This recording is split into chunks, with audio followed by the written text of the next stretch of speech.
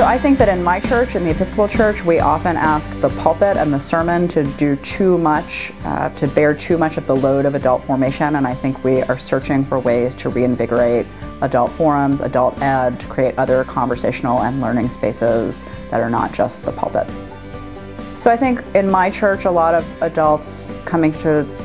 the church are new to the church period,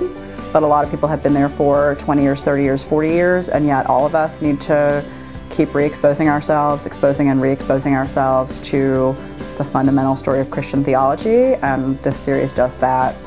really amazingly. So part of what I love about the journal that goes with this DVD is that the most important prayer style in my own prayer life in the last 2 years has been doodling prayer, modified from Sybil Macbeth's Praying in Color, which is about doodling people into God's presence. I'm all about doodling. I think people will use this journal and take notes, doodle, draw, jot things down, and actually find that instead of just having an adult ed experience, they're in fact encountering God in a new way. I think this DVD will get people talking and thinking. I don't think it will so much fill them up with information that they didn't have when they walked into the Sunday school classroom that morning, but I think they will leave the Sunday school classroom or the adult ed space